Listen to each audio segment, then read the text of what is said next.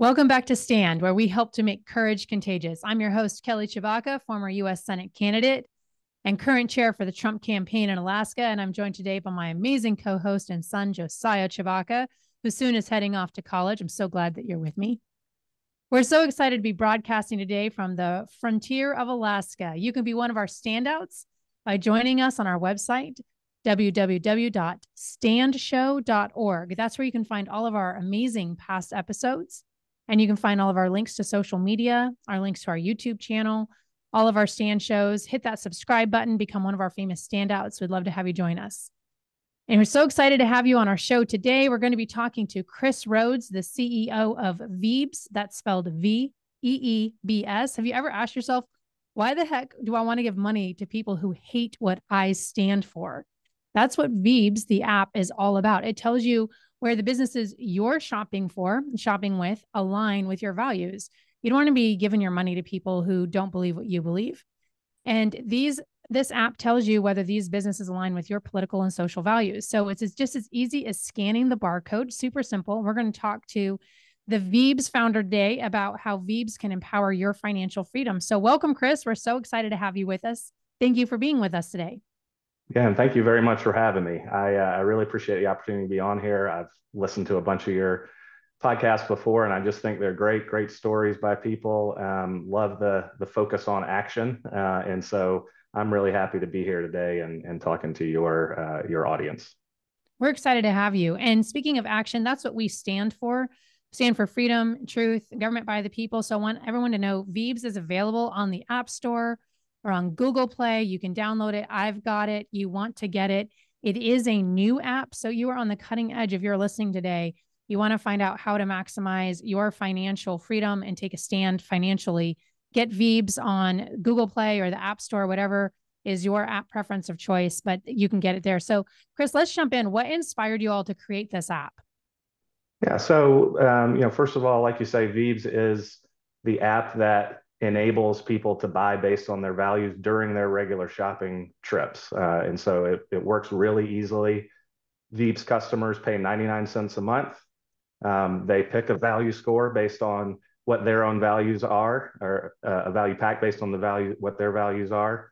Then they go in the store, they scan the barcode, and Veebs returns a V score to them. And the V score, if it's high, that means the product aligns with the customer's values. If it's low, Veebs offers an alternative so that the customer can find a product that more aligns with their values. We got about 4,000 companies in our database now and about 300,000 products. So when you go in the store, you can be pretty sure that what you're scanning is going to show up. Our alternatives are that they match what you're actually looking for. So if you want French onion soup, you're going to get another French onion soup, not a tomato soup. So it makes it super easy to go into the store and find the companies and the products that match your values. Now, we came up with this idea around 2021. There were a couple of things converging at that time. Now, first of all, there was a big study that came out that said that over 75% of US customers want to buy products from companies that align with their values. So that's across the board, bipartisan. People want to buy from companies that align with their values. At the same time that was happening, we were seeing more and more companies that were taking hard stands on one side or the other of what we kind of considered to be 50-50 political and social issues. But they were still expecting to sell 100% of the products that they had been selling. And so all of that didn't quite match up for us. And some of the messaging was kind of strong-armed, we thought. It went beyond just let's take care of the environment. It went beyond let's be inclusive. And it felt a little more like take your medicine, we know better than you. So we started in 2021 building out our database. It's actually pretty complicated to pull all that data because it's in all different formats. It's deep in financial disclosure sometimes. And so it took us a couple of years to build out the database, to build out the scoring for being so easy, and then to connect it to the barcodes. But we opened, kind of soft launched in July, and are fully up and running now, trying to get people to buy based on their conscience.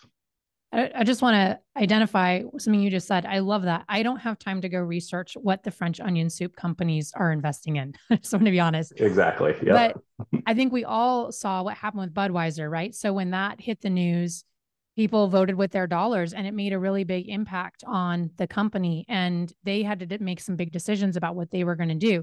I know one of the things that happens in our house is maybe my husband and I have some differences in how strongly we stand on some of these values or vote with our dollars. So a company will make a decision and I get really upset about, like you said, they will make a decision on a 50-50 kind of issue. And then they make a 100% stand and then expect me to kind of absorb their values. And so then I will take a 100% stand in response. And then he gets upset that we can no longer eat at that restaurant, or he gets upset that we no longer buy that product. And if he brings home ice cream from that company, it just goes in the trash. He goes upstairs and I don't care that I just threw a $7 pint of ice cream out. And he's like, what did you do? And I said, do you know what they stand for?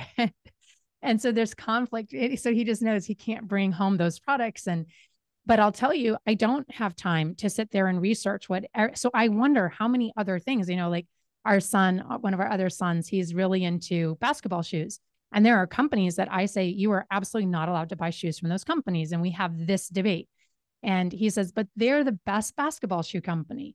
And I say, well, do you want to give money to people who wish that we not only couldn't speak, but didn't exist on the face of the planet?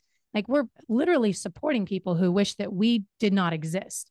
And so I love that you're doing that research for us. So I'm wondering, like, what's your long-term goal with Veebs? What I'm hearing you say is you're not in this app. You don't cater your app to people like me. It sounds like people kind of pick their own values and then it's a neutral app. It just tells you this company does or doesn't align. So then what's your long-term goal with Veebs? Yeah. So, first of all, I think to kind of address the rabbit hole issue, that's what we call what you're talking about, where how do you learn about companies? You got to go right now, you got to go down the rabbit hole, or you have to wait for the news cycle to catch up. Right. You hope mainstream media reports it. That's exactly right. So you see maybe a handful a year, or you're spending your days down, internet rabbit holes learning about the companies that you're thinking about buying from.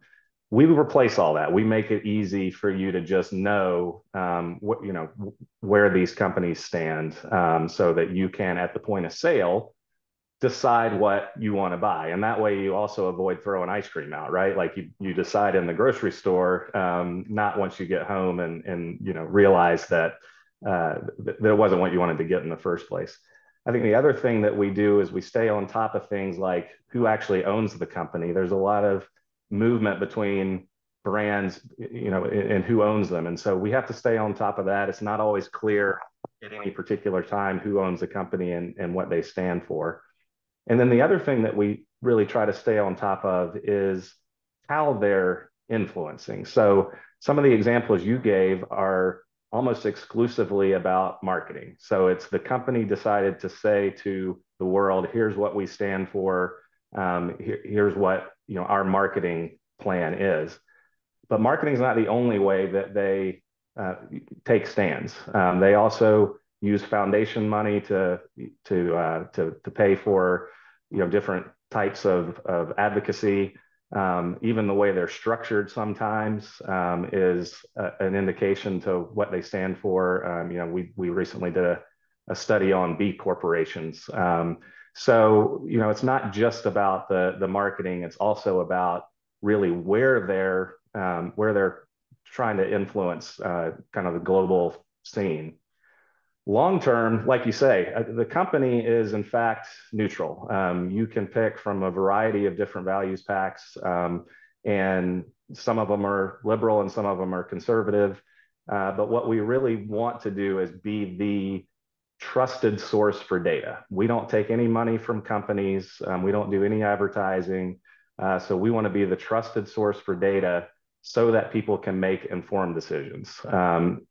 We think that there's really nothing more American than giving people the choice of what they want to do. And so that's why we make our app neutral. You pick the values, and you're able to decide what you want to buy. We will continue to add different values packs. We've got 7 now, a few in the works.